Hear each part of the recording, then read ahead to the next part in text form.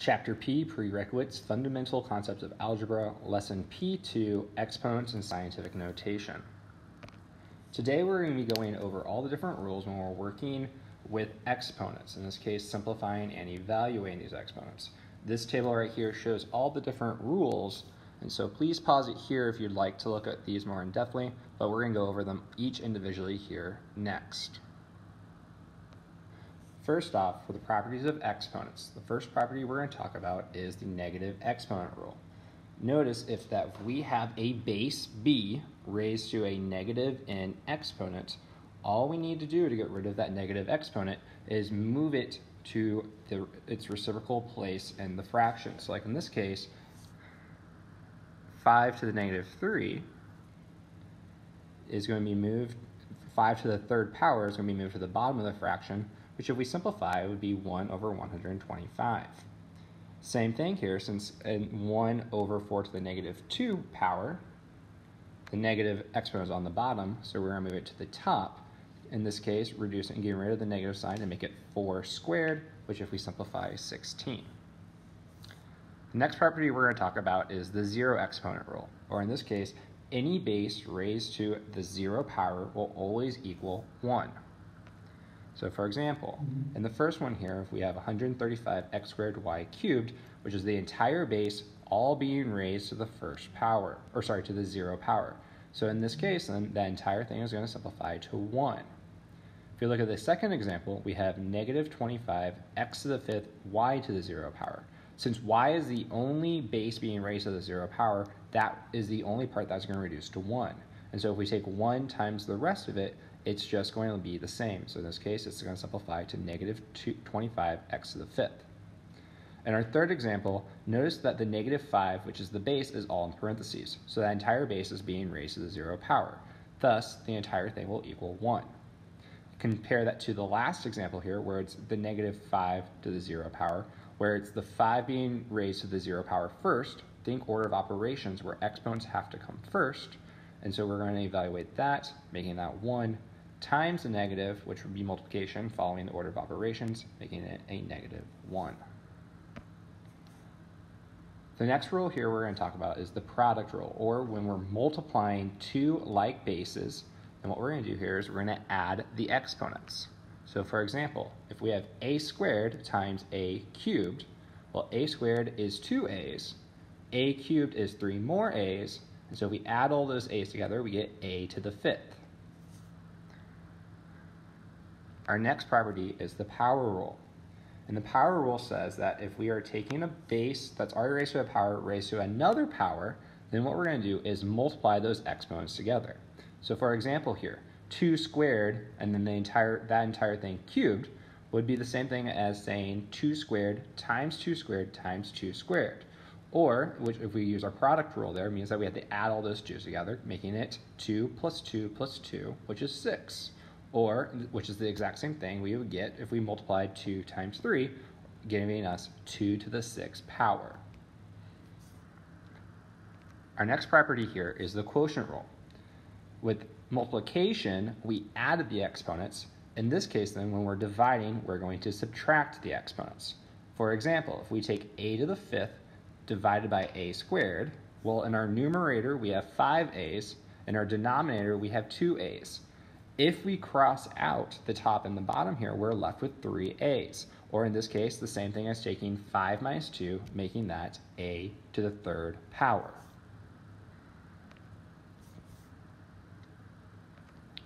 When we're talking about raising a product as our base, or in this case, a times b all raised to the n power, what we're going to do is distribute that exponent to everything in the base. So in this case, if we took 2x all squared, that means we need to square both the 2 and the x. And if we simplify that, that will give us 4x squared. Same thing if we're working with a quotient or dividing bases.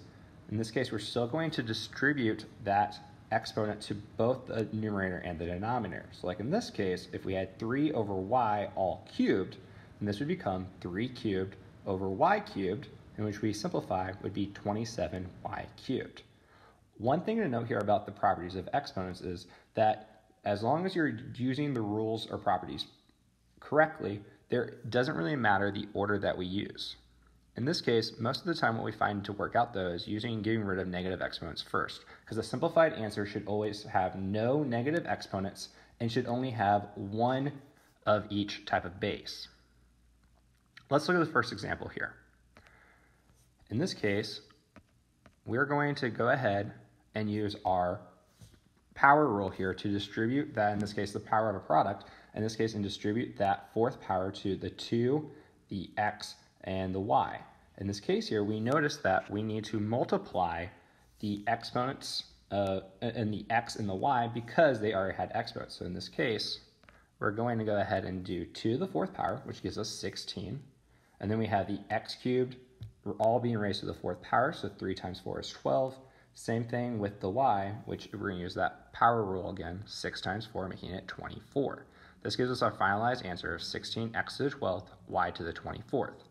Notice there's no negative exponents and there's only one of each base.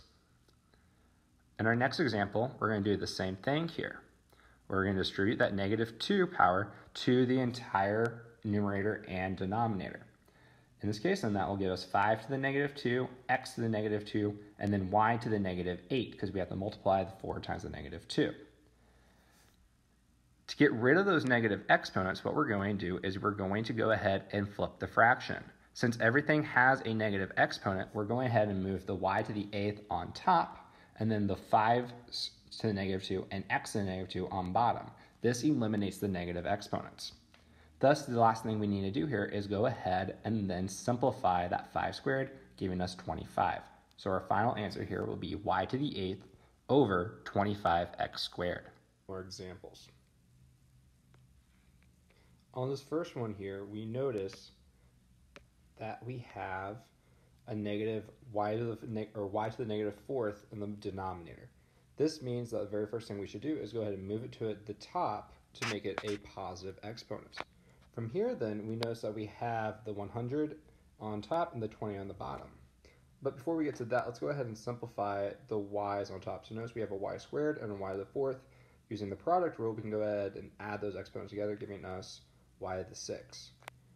So now we have 100 x to the 12th, y to the 6th over 20 x to the 16th. Going back to that 100 over 20, we can go ahead and cross those out, giving us, in this case, 20 into 100 5 times.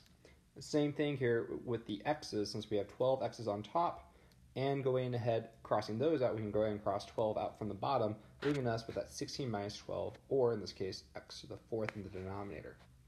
So that leaves us with our final answer of 5y to the 6th over x to the 4th.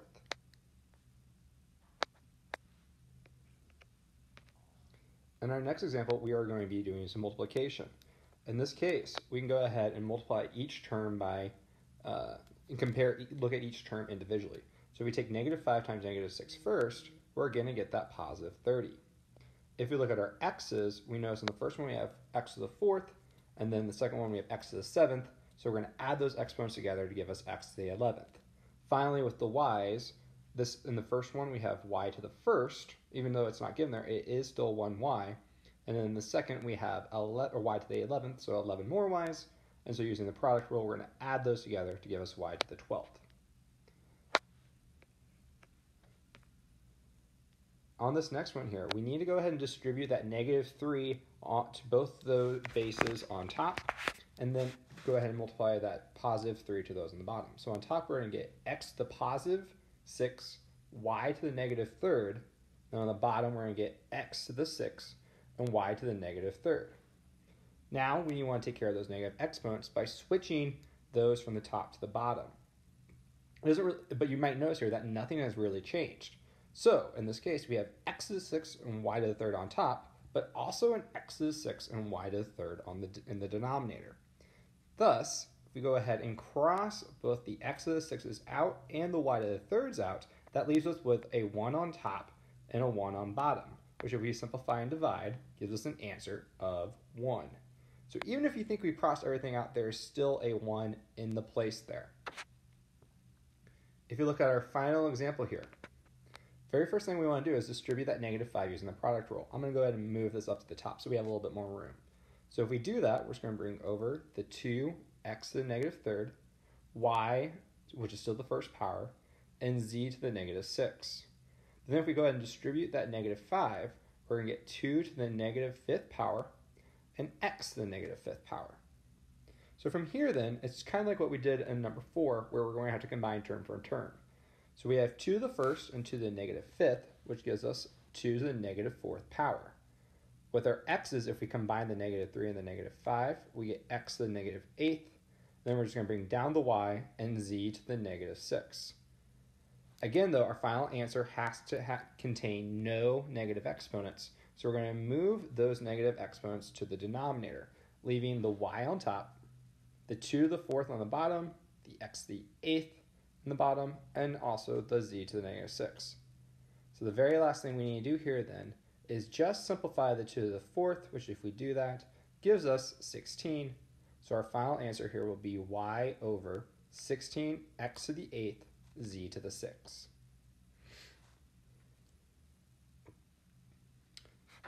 The last part that we're going to talk about today, when we're talking about exponents and their rules, is scientific notation.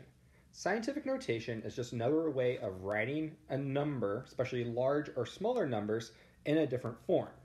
In this case, though, the scientific notation is always composed of a base that has to be greater than 0 but less than 10, and then times 10 to some power. So let's just look at the first example here.